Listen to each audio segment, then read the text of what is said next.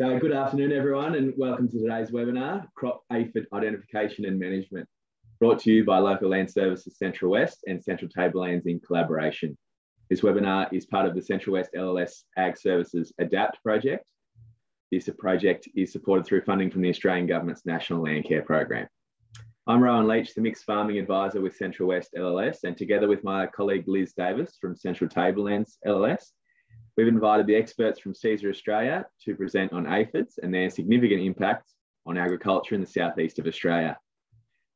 This is part of a series of webinars Cesar will present on behalf of LLS, so keep an eye out for them in the coming months. Before I introduce our guests, I'd like to begin by acknowledging and paying my respects to the traditional custodians of country throughout Australia and their connections to land, sea and community. We pay our respects to their elders past and present and extend that respect to all Aboriginal and Torres Strait Islander peoples today. I'd like to welcome Dr. Lizzy Lowe from Cesar Australia as today's presenter.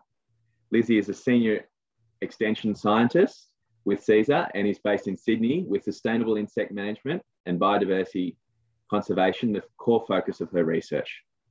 Additionally, we also welcome Dr. Zoricia Duric, New South Wales Department of Primary Industries Field Crop Entomologist based in Tamworth. Zoricia will present on the management strategies currently being advised to producers in New South Wales. I'll now hand over to Lizzy to begin today's webinar. Thanks very much, Rowan. What we're going to be covering today, I'm going to be talking about basic crop aphid identification, because it's not an easy thing by any means, and a little bit of information about insecticide resistance issues, because this can be a huge impact on how you manage these pests. I'm going to quickly talk about some really cool research that we're doing into alternative management of aphids. And then Zoricia is going to talk about management of aphids in pulse crops in New South Wales with some great examples and a little bit about virus transmission. I will welcome you all to write questions in the chat as well. I've got quite a few links which I'll be putting into the chat, and feel very free to write your questions in there, and we will come back to them at the end of the presentation. So why do we care about aphid identification? They're very, very small, and they can be very, very daunting to identify. There's over 150 species in Australia, so it's no wonder that people often find aphids very, very difficult to get the identification right. But it is important. Firstly, something that I'll talk about in more detail a bit later is that we do have insecticide resistance in some species, such as green peach aphid. So it's really important to know which species you're dealing with. There are also differences in the damage potential of different species, and some species can transmit viruses, whereas others don't. There's also different damage by different species at different crop stages. So even if you have quite a large infestation of some species, it may not actually result in any economic damage depending on the crop stage. So some of the most important features that we use for identifying aphids are what I'm going to run through quickly with you this afternoon. There's lots of different parts of the appearance, which I'll talk about, but also one of the really, really key things is the host. If you know the host and you know a little bit about identification, it's actually much easier to drill down into what species you've got. So a little quick talk about aphids, because they're not just small, but they're complicated little critters, because they've got lots of different life stages. When they are juveniles, these called nymphs, they're very, very small, and they don't have wings. And we've got adults that can be either winged or wingless. Basically, you don't want to be using small juveniles for your identification, because they have quite different identification features than the adults sometimes. You also don't want to be using the winged adults.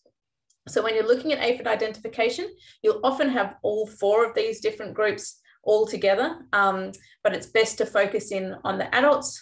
So the largest ones that you can find without wings. They're the best ones for the identification features, which we're talking about today. So one of the first things that we can look at is body shape. We do have quite a range of different shapes in the aphids, and it's one of the most obvious features as well. So if we use the Russian wheat aphid and the oat aphid as an example, you can see the kind of long spindle shape there of the Russian wheat aphid, which we'll talk a bit more about later. And the oat aphid is quite round and globular, and it's quite obvious when you see them next to each other. Obviously not quite so obvious when you've just got one by themselves, but it's a good comparison if you've got multiple species. Secondly, one of the body parts that we can look at on the aphid is called the sifunculi, or the exhaust pipes on the very end of the abdomen of these aphids. And they change quite a lot in color, length, and positioning. So if we have a look at the cabbage aphid here, they've got tiny, tiny little exhaust pipes that don't even reach the end of their body, whereas the turnip aphid is a little bit longer, and you can see these ones here are quite long and come beyond the end of the body. So that's another of the identification features that we'll be using to look at the different species. I should say this is just me going through all the features, and then we'll get into what different types of species. So don't worry if you don't know a cabbage aphid from a turnip aphid at this stage. The other part at the end of the body is the core. It's basically the little tail at the end of the aphid. And you can see in this video here, this aphid has a bifurcate, so two-part tail, and this one has a longer tail. Again, different colors and different shapes in different species of aphid. The antennae can also be a really good diagnostic feature. So you can just see the example here of a very short antennae aphid and a longer one. But it's also very, very difficult to see sometimes. So kind of, you know, that this is what an aphid looks like when you're kind of looking it out at the field. You can almost see the antenna here. There is also something called the tubercle. So this is a tiny little gap within the head. But even if you use a hand lens like the ones that Liz has sent out to lots of you, if you haven't got your hand lens yet, then you can have a chat to Liz. It can be very, very hard to see the tubercle. So we don't talk too much about that, but if you send it into a lab, that's often something that we'll look at as a diagnostic feature as well. Now, if we kind of move away from what they look like, the behavior can be a really important indicator as well. Something like green peach aphid is often much more sparsely distributed. They're not as social. They'll kind of move around in individual groups, whereas the cabbage aphid will often clump together. They form quite dense colonies, and they give off a kind of a white powder as well. So we can have a look at how they're moving around the crop and where they're situated with other aphids as well. But of course, you can also have lots of different species of aphid, which can make it complicated. Feeding damage is another one that we look at. So the Russian wheat aphid is a really good example of this because they have that characteristic long purple striping feeding damage that you can see. And a corn aphid causes the leaves to twist up. Now, if we actually try and think about determining which species we've got, I've now told you what kind of tools we use. Now I'll be actually making the comparisons. And the way that we break it down when we do aphid identification is looking at the host plants. Because if we can break it down into what host they're on, then there's usually only a choice of about 3 or 4 main species that you're most likely to be dealing with.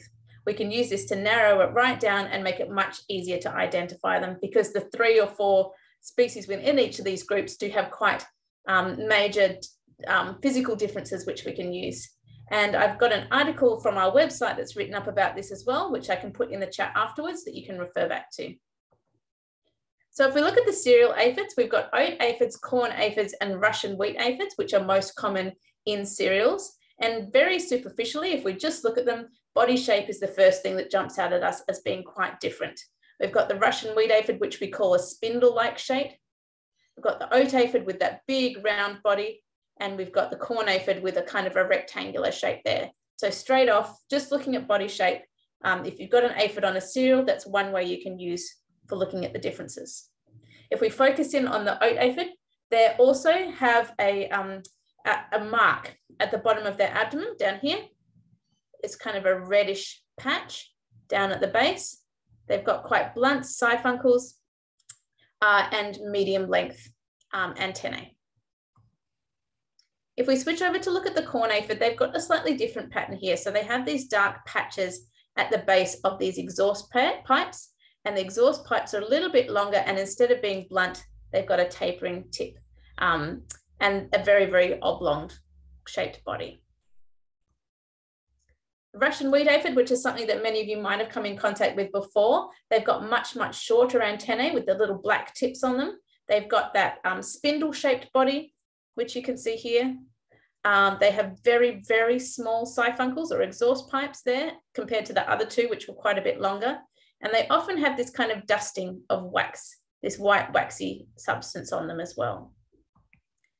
And I will just put in briefly here with Russian wheat aphid management, A tool that can be really, really useful here is called the Russian wheat aphid threshold calculator. If you haven't heard of this before, this was developed by Cesar as part of a GRDC project. And it is based on the GRDC Russian wheat aphid webpage, which again, I will paste in the chat when I'm finished speaking.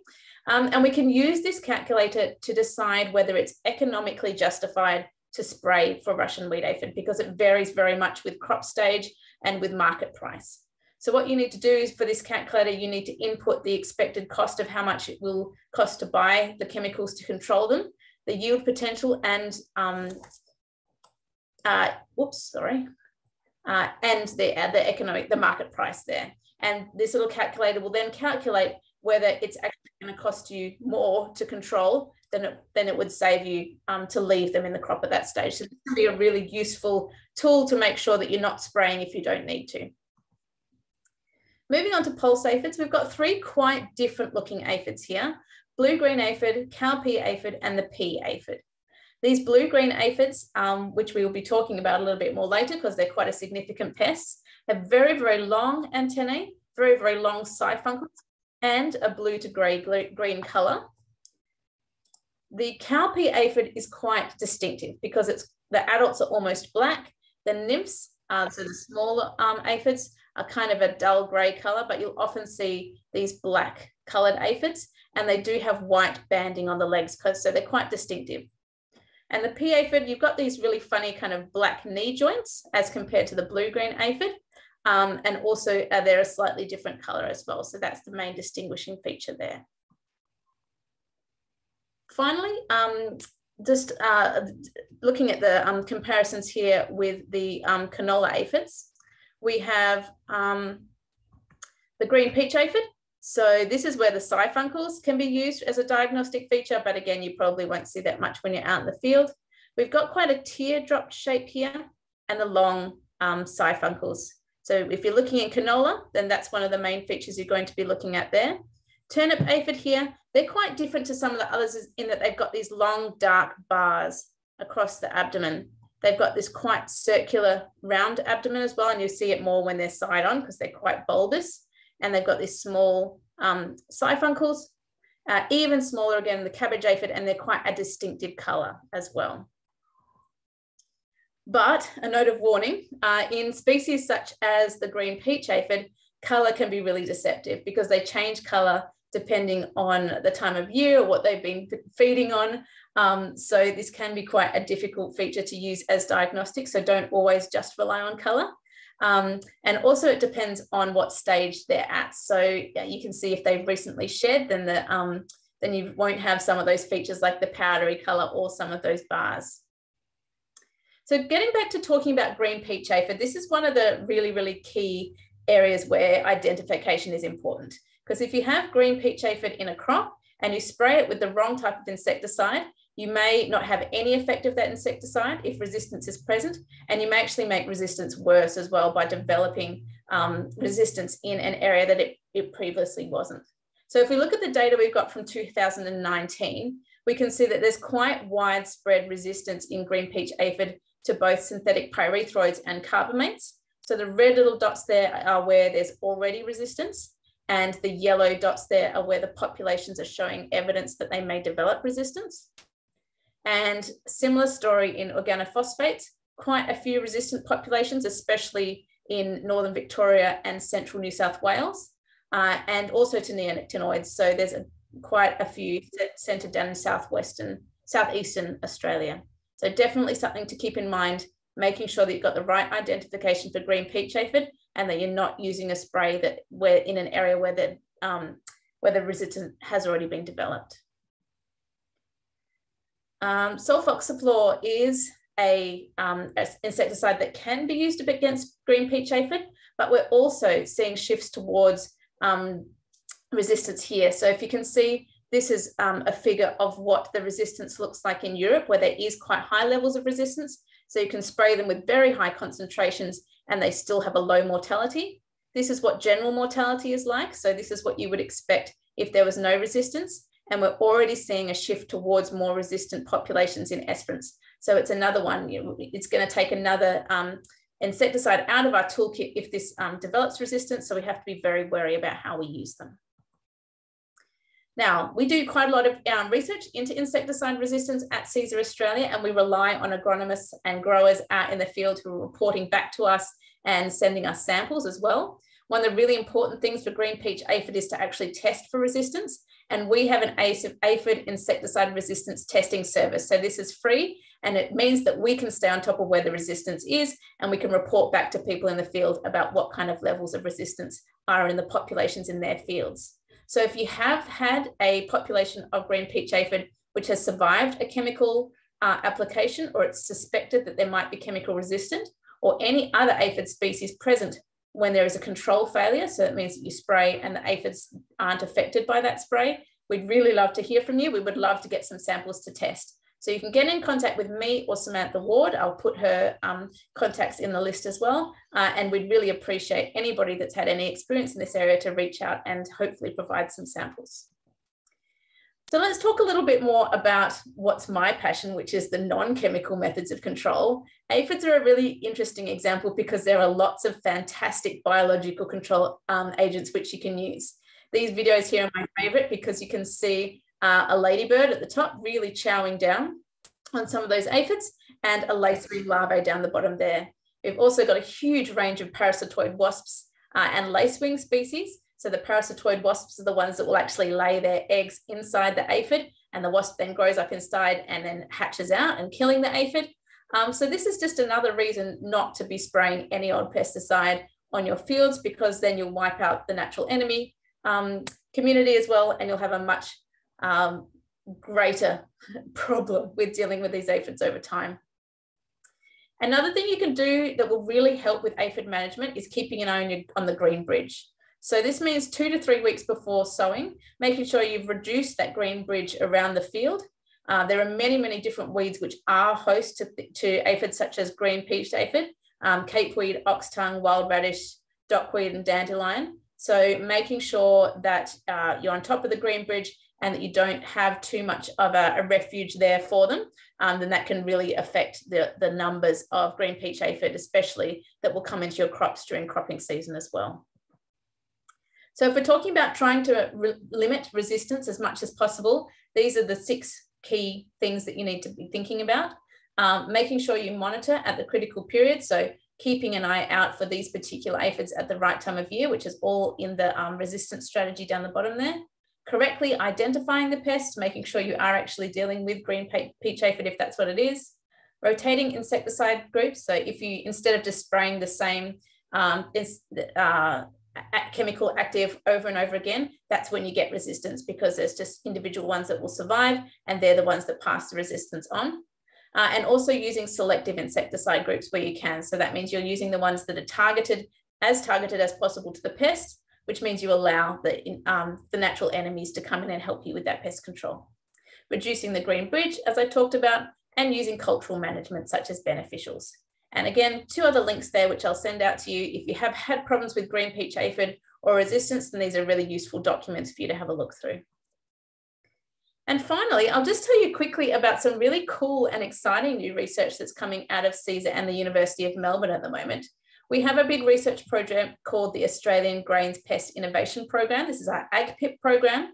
And one of the projects within this is about endosymbionts. You probably haven't heard about these before, but they're tiny little bacteria which actually live within the cells of other organisms. In aphids, these endosymbionts, which are living within the cells, can actually affect how these aphids respond to things like insecticides, variations in climate, viruses, and predators. So those little cells in there can mean that they survive differently under different conditions. This means that by manipulating these bacteria, you can actually increase susceptibility to insecticides and natural enemies. So if you have a population which has become resistant to a particular pesticide, you can actually treat them with something like an antibiotic that kills off these endosymbionts, and then the population actually becomes susceptible again. It's a really, really interesting new area of research, and there's huge potential here as well. It's a very complicated system because there's lots of species of aphid and there's lots of species of bacteria, and they have lots of different interactions with the environment.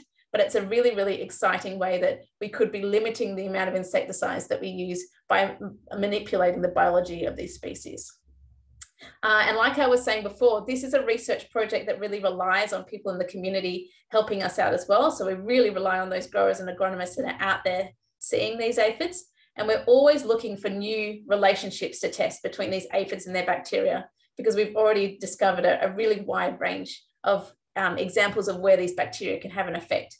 So if you do have any old type of aphid that you would feel like sending into us, we're discovering new bacteria all the time. So I'd be really excited to hear from you if you would have some that you could send in.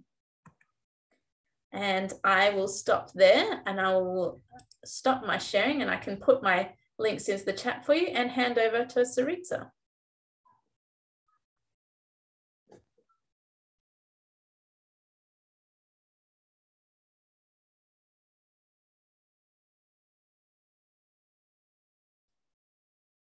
Okay. I hope you can see this.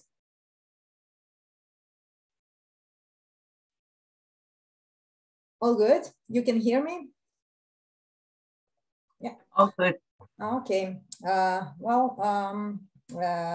you heard, I will tell you today something about aphids, especially aphids in pulse crops, and potential virus management. Among other aphids that are present in pulses and in canola, in oilseed crops, there is one aphid that's pretty much important. That's cowpea aphid. Cowpea aphid is primarily pest of faba beans, then lupins, medics, lentils, vetches, but also lucerne, clover, etc. This aphid is often firstly observed along crop edges, and their infestation can be patchy inside of paddock. This aphid also, as you can see from picture below, likes tips of young plants, like you can see on this picture with young faba bean plants. That's actually faba bean plant early emerged in autumn last year. So they usually form colonies on growing tips, and that's the place where you should look for this aphid. So this aphid likes to form patchy colonies, and the best thing is actually before you apply any management, any spraying, you should actually conduct monitoring in your paddock. The best way is actually to check at least 5 points in your paddock where you will inspect, observe around 20 plants, so altogether 100 plants. And after you actually find out about their numbers, since they are having patchy distribution, then you will know how to apply economic threshold. Why we need to actually spray this aphid in very low numbers? That's because it's very well known as a vector of different viruses, including persistently transmitted and non-persistently transmitted viruses. If you haven't known the difference, so persistently transmitted viruses are viruses that for which it takes some time for aphid to acquire, to become infective. And after that, that virus stays in aphid body till end of its life. On the other side, we have non-persistently transmitted viruses like cucumber mosaic virus, bean yellow mosaic virus, alfalfa mosaic virus, and pea seed-borne mosaic virus. So most of these viruses named here that cowpea transmit are non-persistently transmitted viruses. And the main thing about that is that the aphid carry it for like a few minutes up to a few hours in its body. But the problem is because aphid can transmit it immediately after feeding on infected plant. So after you conduct monitoring, you should actually apply threshold. And according to this table here, it says that in lupins in New South Wales, you should treat at first sign of virus-infected plants, or if you spot aphid clusters on flowering spike. I would stay out of this first option, because if you see in a sign of any virus, if you find any symptom, maybe it could be too late. If you spot any aphids, then you should decide on management, like it says for faba beans in New South Wales. So treat very low levels of aphids to prevent virus transmission. For chickpeas, there are no threshold established.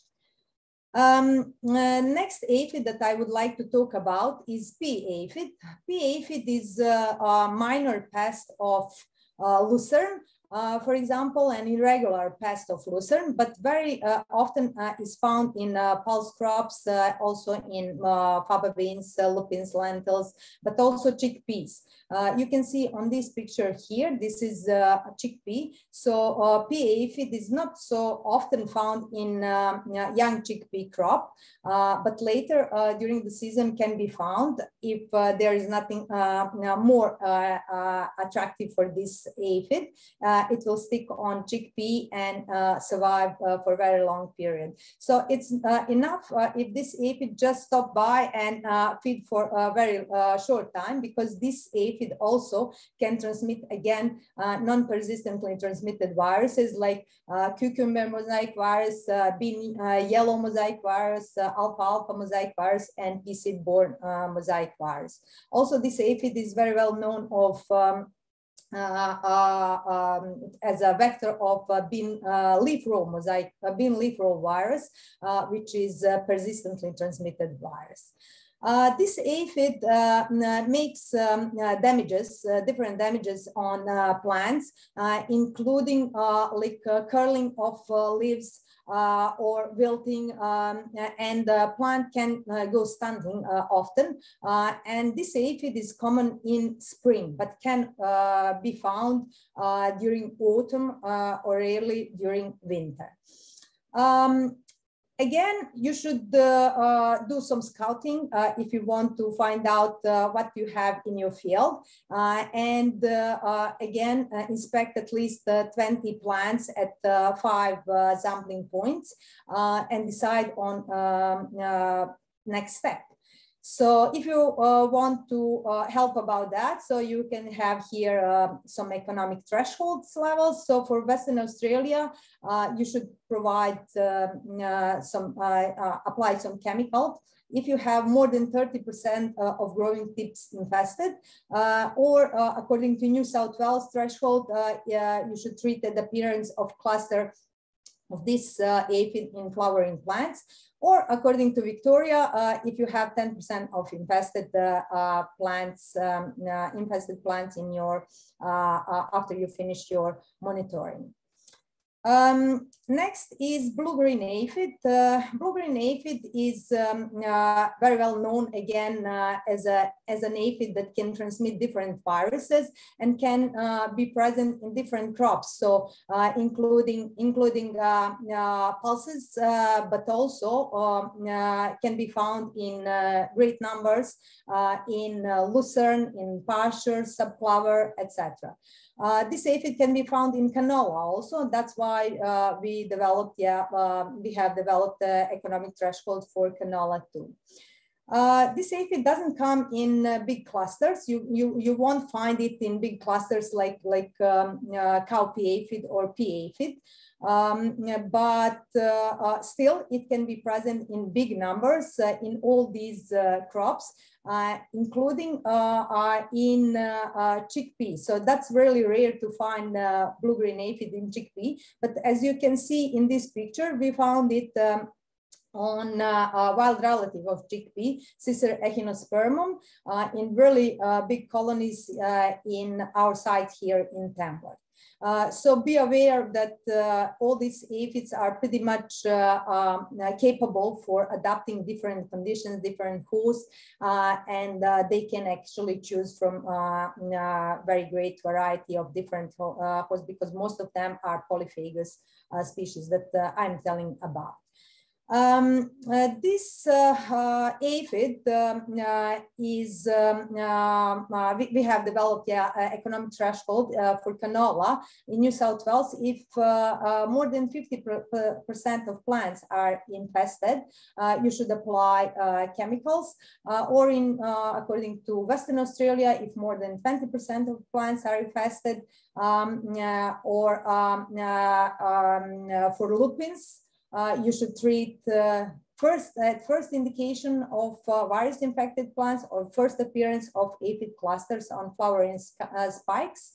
In Victoria, they say for faba beans that you should apply chemicals if you find 10% of plant being infested, or in Lucerne, if you find in your sweep net around 100 up to 400 aphids in 5-meter sweeping. For chickpeas and lentils, there are no thresholds available at this stage. Next is green peach aphid. Lizzy said a lot of things about green peach aphid, so I don't want to repeat that, but that's very highly polyphagous species that can attack different crops, including oilseed crops, lupins, pulses, broadleaf weeds. That's the biggest problem, because this aphid has a very wide host range, including these weeds like cape weed, marshmallow, or wild radish, wild turnip. All these weeds are host plants for this aphid, which makes our work around managing it more difficult. This aphid is also very well known as a very good virus vector. So it can transmit different viruses, including turnip yellow virus, which is, but also turnip mosaic virus, cucumber mosaic virus, pea seed borne mosaic virus. So this aphid can transmit both, again, non-persistently transmitted and persistently transmitted viruses. The biggest problem is, of course, Lizzy already talked about that, because it has developed resistance on different chemicals. So that's additional pressure on us if we want to actually, if we want to manage this aphid. This aphid, for this aphid, we don't have economic threshold developed, but still that doesn't stop you for to actually go in the field and start monitoring. This species can be found usually on underside of on backside of leaves, and doesn't form colonies like in clusters like we saw in pictures with pea aphid or cow pea aphid, but it can come in really high numbers if we do not manage it on time. So please, again, do scouting on time and find it usually on backside of leaves. The thing that I would like to mention here is aphid that's pretty new for Australians and for faba bean growers. So that's Megura crassicauda. We call it faba bean aphid. Faba bean aphid is found in Australia in 2016 in Sydney suburb.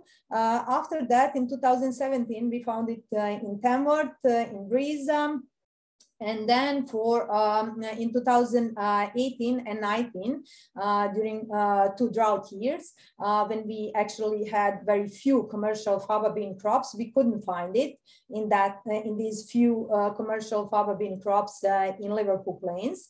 And we were hoping that actually this aphid didn't establish in Australia, but that was not actually what happened. So next year in July 2020, we found it in Grafton on faba beans. Later on, same year, we found it in Liverpool Plains, so in northwest New South Wales. Then again back in Sydney suburb, we found it on faba bean crop, in woolly podwatch, and also in gardens. And there were also a few positive coming from Mittagong and central New South Wales. So apparently this aphid is pretty much spread across New South Wales, and there are some data that it's actually present in Victoria too, but I don't have official confirmation on that. Last month, this aphid was found in Ipswich in Queensland. So obviously this aphid can be stopped. It's pretty much established. The thing that you can do, you can find it if you find something suspicious looking like these aphids on these pictures. So they are pretty much distinctive and easy to recognize. They have intensive red eyes, dark head, dark legs, dark cauda, and siphunculus. So it's pretty easy to distinguish it. If you find something like that, make a picture, send it to me or anyone in Cesar. I know that Julia Severi was doing some identification with this aphid also. So whoever you want to contact, that's no problem. Just let us know how far distribution of this aphid is at this stage. This aphid, we conducted some research on this aphid. This aphid has preference for faba beans in Australia, also for vetches. So we found it in faba beans, in woolly podwatch, in also likes common vetch, common pea, lentils, lucerne and subclover are alternative hosts, so they support limited reproduction, and they can support like reproduction more than 2 weeks, which is more than enough for this aphid to make big colonies and start to spread. And also the biggest problem is because it can also transmit viruses. We did some study with non-persistent transmitted virus, which is pea-seed-borne mosaic virus, and persistent transmitted virus, which is bean leaf roll virus. So both viruses were successfully transmitted from faba beans to faba beans with help of this aphid, unfortunately. So yeah, just keep monitoring your crop because so far this aphid is established, can form really dense colonies. And usually it's found again in patches, can infest all parts of plants, so stems, leaves, even pods at the end of season. But the good thing is because this aphid is manageable, pyrimicarb acts very well on this aphid, and all these outbreaks that happened that I was talking about, we managed it with pyrimicarb. So good luck with that.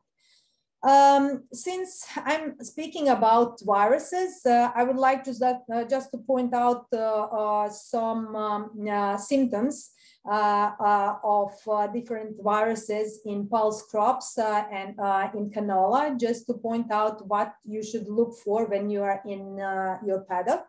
So, for example, turnip yellow virus, here on this picture on canola, it causes leaf distortion and comes with like purple or reddish yellow leaves, discoloration, etc. Those are symptoms, and stunting also could come together with all these symptoms.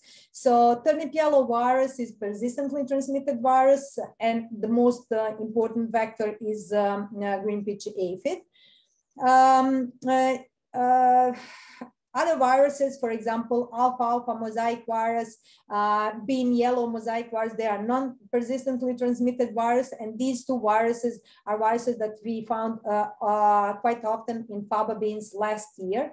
So alfalfa mosaic virus, like you can see on this picture with chickpea, is actually main source is coming from lucerne, but lucerne doesn't show any symptoms. In other plants, in other pulses, you can find yellow mosaic developing, or even necrosis in chickpea. Bean yellow mosaic virus is characteristic by its yellowing, vein yellowing, like you can see again on this picture, and often comes with I don't know, some different yellow patterns, not only that are tracked with main veins. Bean leaf row virus, apart for yellowing, you can see here on this picture upward leaf rolling, which is one of most important characters. All these characters can differ depending on season, depending on plant species, host species. So all these symptoms are pretty much, yeah, even though on this picture it looks quite distinctive, it's not like that. That's why I would suggest all of you, if you have any problems with, if you spot something looking similar to these pictures, please send it to Tamworth or anywhere else. Here in Tamworth, Joop van Loer with his team, he conducts analysis, which will help you actually to find out which virus you have in your crop. Why I'm telling this is because, for example, in this picture, you have bean leaf roll virus, and here is soybean borer virus, which looks pretty much similar to previous one, and then subterranean clover stunt virus. So they are pretty much could be exposing similar symptoms. So yeah, just contact Joop van Loer and pack sample adequately, send it to us for detailed identification. I would like just to follow up on numbers of aphids that we found last year and this year in pulse crops and canola in this region. So last year we had quite great numbers of aphids in almost all of our sites. So if you can see, numbers were coming up to 2,000 aphids per square meter. These numbers were quite high even for normal year, and especially they were high comparing to this year, so 2021, where we had quite low number of aphids in our yellow sticky traps. You can see that scale here and here is quite different, so it's 3 times more here. We found quite great numbers in 2021, especially in faba bean crops, but also in chickpea and lucerne, comparing to 2021 when we had quite low numbers.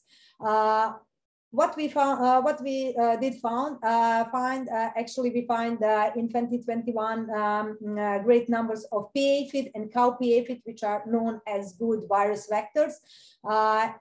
Comparing again with 2021, when we had pretty low numbers of these two aphids, and only in high numbers we found the foxglove aphid in lucerne and canola, and foxglove aphid is known as very poor virus vector. So in 2020 we had quite big number of positive samples and quite great outbreaks, especially west of Moree, with faba beans samples being infected with bean yellow mosaic virus and alpha mosaic virus, both non-persistently transmitted virus, and low numbers of bean leaf roll virus we found in these samples. Comparing to 2021, we had almost none positives in our samples collected from same area.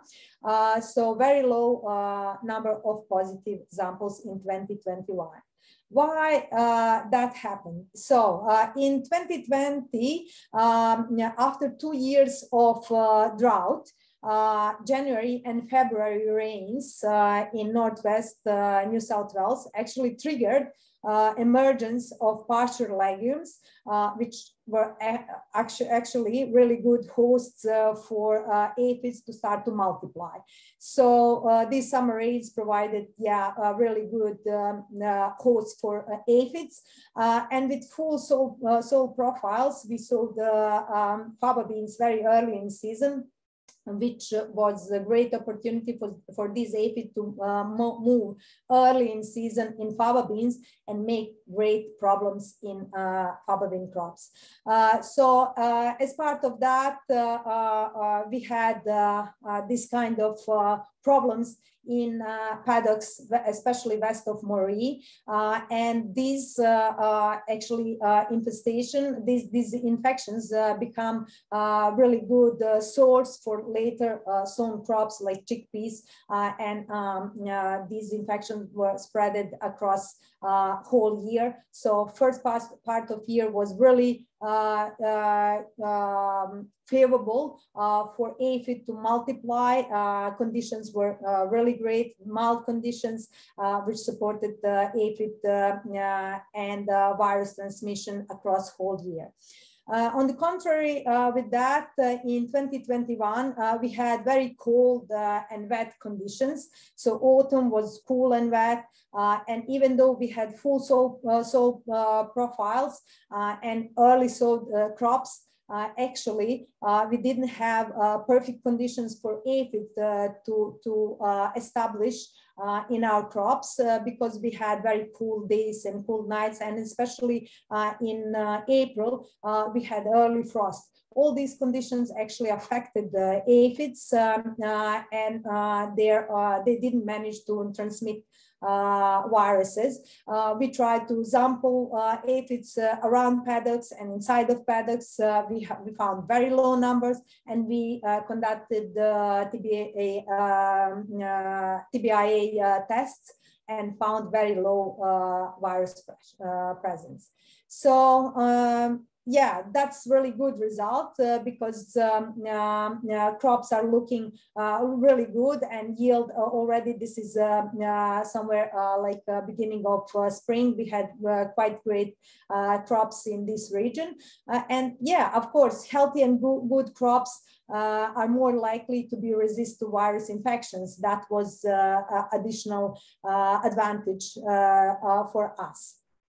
At the end, I would just like to maybe repeat some of virus control measures which already were mentioned before, but I want to point out that there is no option to actually control virus. So no curative option, only preventive measures can be done. So that's why we should think about that and control weeds and self-sown voluntary crops on time. Also, avoid sowing close to inoculum source like lucerne paddocks or near voluntary plants. Use high quality of seeds. And of course, try to use some options like resistant varieties if they are available. Breeding of canola and pulses for turnip yellow resistant is being undertaken as far as I know, but there are no resistant varieties at the moment. Then, for example, sowing canola and pulse crops in cereal standing stubble could limit aphid colonization, and retaining stubble apparently could reduce aphid landing rates, according to some results from Western Australia, because in some way it reflects aphids and actually bare ground attracts them more than retaining stubble.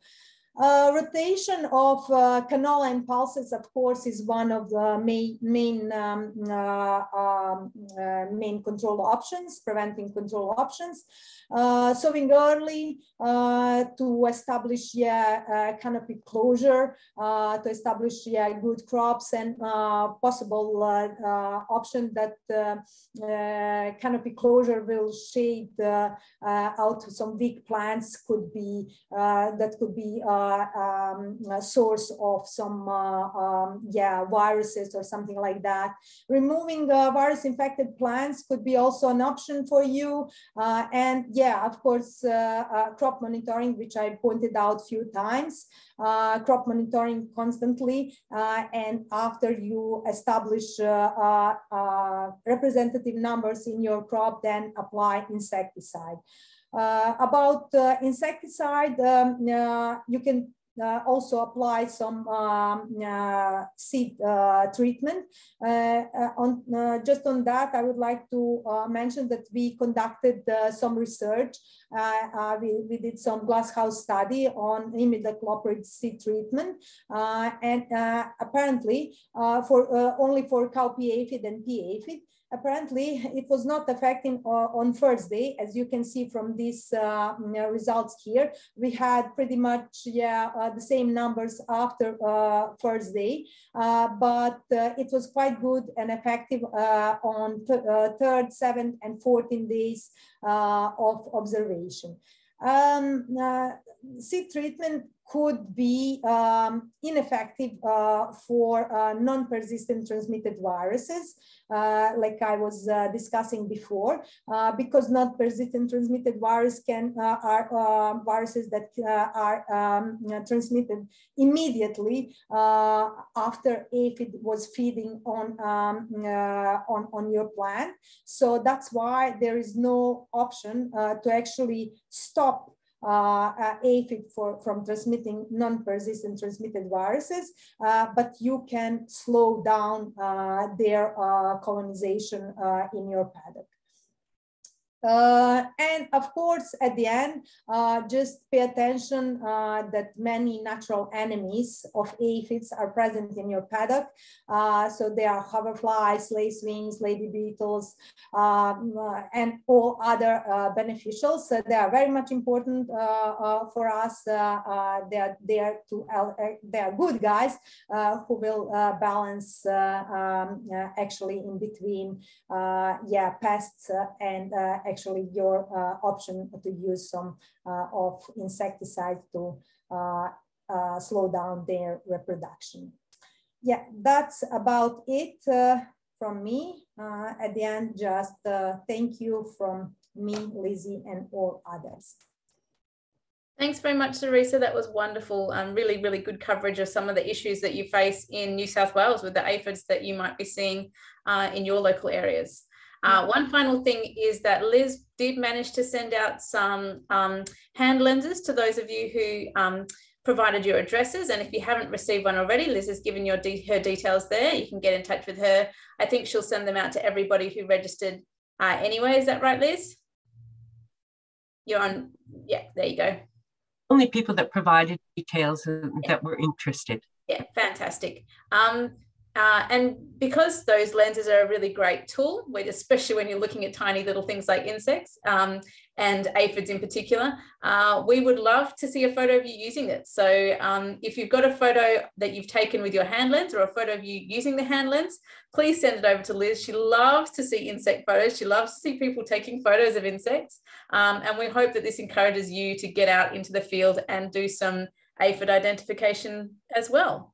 We do have a quick minute for questions if anybody's got a burning question. Otherwise, if you have aphids you would like to send to us, please do get in touch with me because they're very, very valuable to our research. And otherwise, you are welcome to get in contact with us in the contact sheet that Liz will send around to you. We'll send a copy of the recording and all links that have been mentioned in the presentation today. Okay. I didn't see anything written into the chat. So thanks very much for coming today, and we'll see you next time, hopefully. Thanks. Thanks, bye. Bye.